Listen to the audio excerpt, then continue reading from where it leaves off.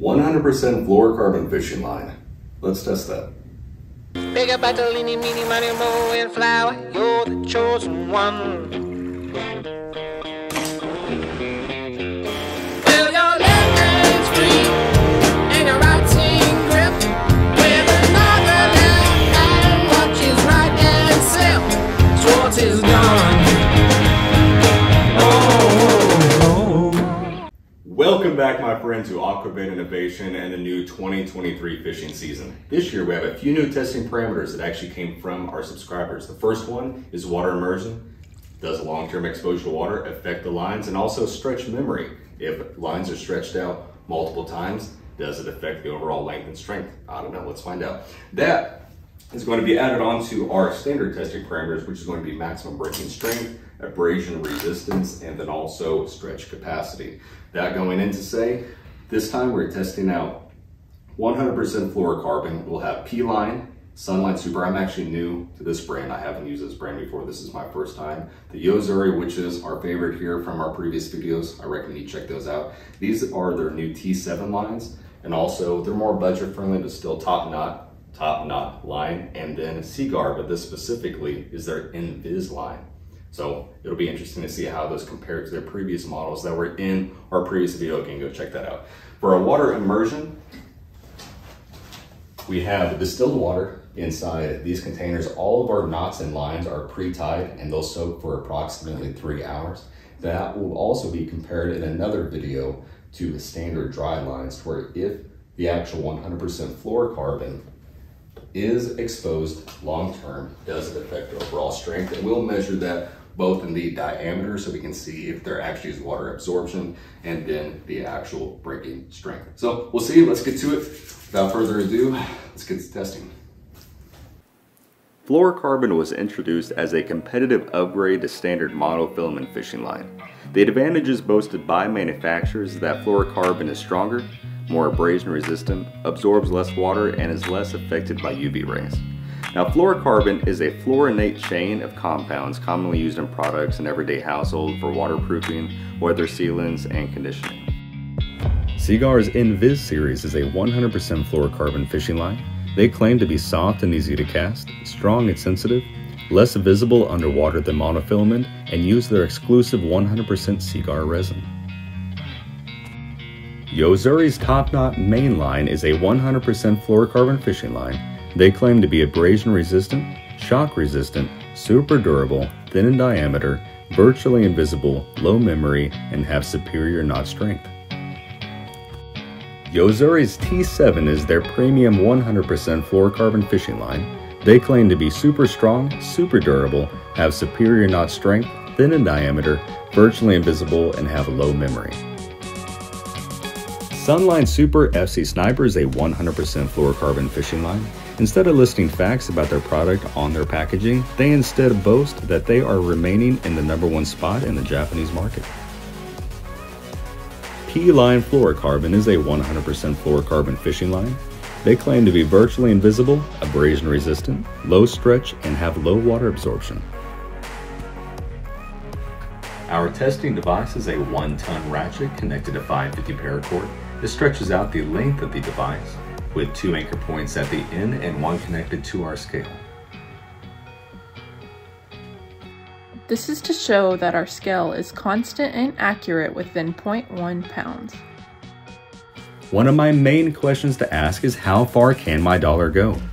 Sunline Super FC Sniper is our most expensive fishing line that we tested in this series, and that's going to come out at 13.9 cents per yard, followed by Seaguar's Invizx at 11.5 cents per yard, P-Line Fluorocarbon at 8.4 cents per yard, Yo-Zuri T7 at 7.5 cents per yard, and then our most budget-friendly option is Yo-Zuri's TopKnot MainLine at 4.9 cents per yard. Now we will begin our stretch resistance and strength test. Seaguar Invizx.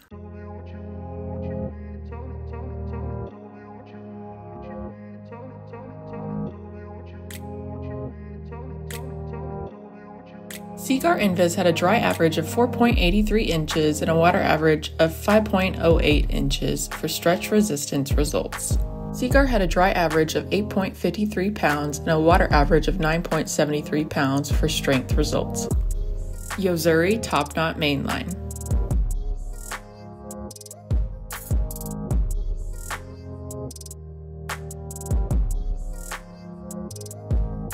Yo-Zuri TopKnot MainLine had a dry average of 3.083 inches and a water average of 3.125 inches for stretch resistance results. Yo-Zuri had a dry average of 10 pounds and a water average of 10.6 pounds for strength results. Yo-Zuri T-7 Premium.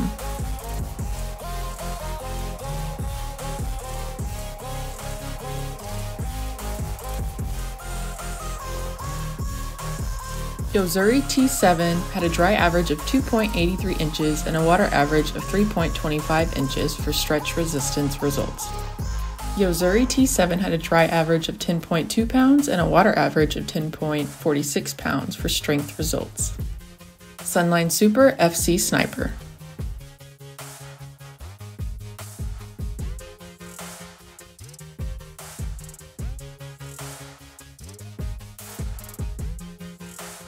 Sunline had a dry average of 3.583 inches and a water average of 3.92 inches for stretch resistance results.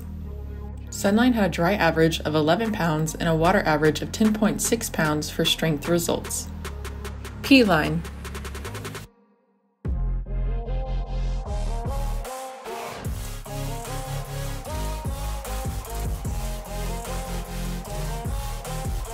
P-Line had a dry average of 3.66 inches and a water average of 4.75 inches for stretch resistance results. P-Line had a dry average of 8.6 pounds and a water average of 10.53 pounds for strength results. The dry stretch resistance test showed that Yo-Zuri's T7 came out on top of an average length of 2.83 inches. The water exposed test showed that Yo-Zuri TopKnot MainLine came out on top of 3.125 inches. When comparing the results, we can see that each line was negatively affected when exposed to water, having the average length increase. Calculating the average between three different dry tests display the results of Sunline Super FC Sniper having the highest average breaking strength of 11 pounds. For the wet test, it actually tied for first at 10.6 pounds. The other tying is going to be Yo-Zuri's 100% Fluorocarbon TopKnot MainLine at also 10.6 pounds. When comparing the results of the dry strength test and the water exposed strength test, we see a marginal improvement in every line except for the Sunline Super FC Sniper, dropping from 11 pounds on average to 10.6 pounds on average. And that is a loss of 0.4 pounds on average. Based on the data that we have in front of us, we can conclude that collectively, the line's strength was not negatively affected by long-term water exposure. Now we will begin our abrasion test. Seaguar Invizx.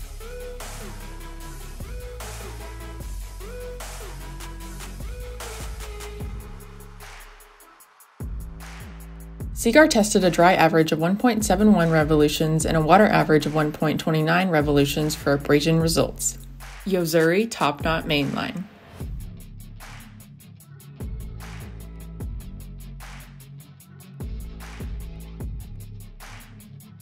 Yo-Zuri TopKnot had a dry average of 2.04 revolutions and a water average of 1.75 revolutions for abrasion results.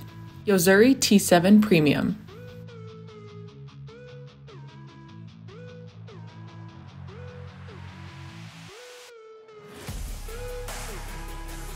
Yo-Zuri T-7 had a dry average of 2.33 revolutions and a water average of 1.875 revolutions for abrasion results. Sunline Super FC Sniper.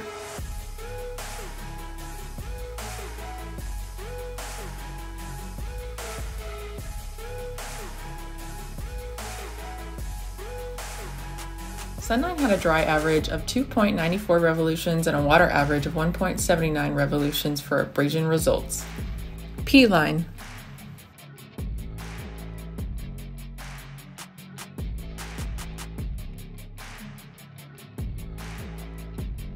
P-Line had a dry average of 2.38 revolutions and a water average of 1.5 revolutions for abrasion results. Sunline Super FC Sniper came out on top for the dry abrasion resistant test, having an average revolution of 2.94. For the water exposed test, it was actually Yo-Zuri's T7 that came out on top of an average revolution of 1.875. When comparing the dry versus the water exposed, we can see that each line's abrasion resistant was actually negatively affected when exposed to water. Now we will test line diameter.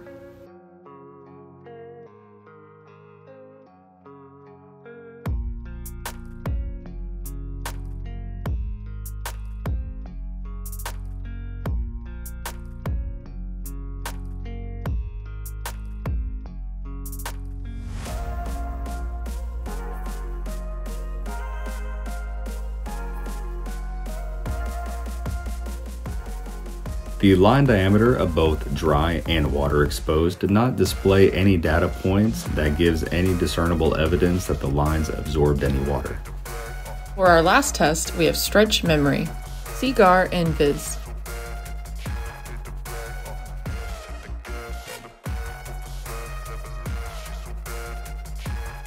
Seaguar had a stretch memory average of 16.33 millimeters.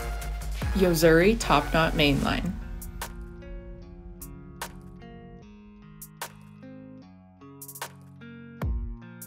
Yo-Zuri TopKnot had a stretch memory average of 8.66 millimeters.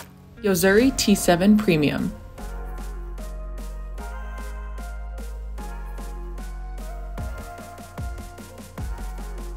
Yo-Zuri T-7 had a stretch memory average of 8 millimeters. Sunline Super FC Sniper.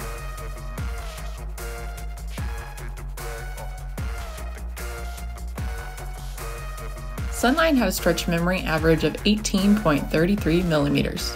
P-Line.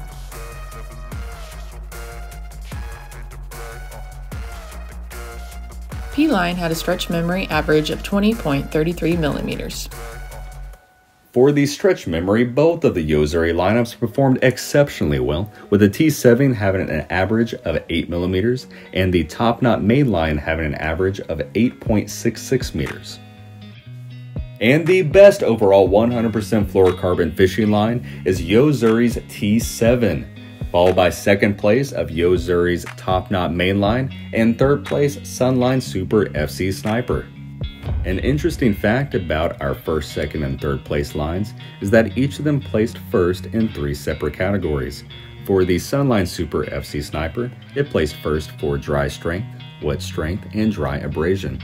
The Yo-Zuri TopKnot MainLine came in first for price, for wet strength, and wet stretch. Then our best overall, which is the Yo-Zuri T7 Premium 100% fluorocarbon fishing line, it came in first specifically for dry strength, stretch memory, and wet abrasion, and again, it is our best overall fishing line of our 100% fluorocarbon lineup. After a lot of 100% fluorocarbon fishing line and many different sandpaper strips, because we actually switched the sandpaper strip per different brand that we use, fun fact, and a lot of different data, well, we can finally tell you what is the best overall 100% fluorocarbon fishing line of this series. And that is the Yo-Zuri T7. I have to say that that specific brand has been performing exceptionally well, because it also claimed the second spot and then the top spot for our hybrids as well. Being said, the FC Sniper is our most expensive line, but it did come in first for the dry strength, the wet strength, and the dry abrasion, though it was negatively affected when it came to long-term water exposure.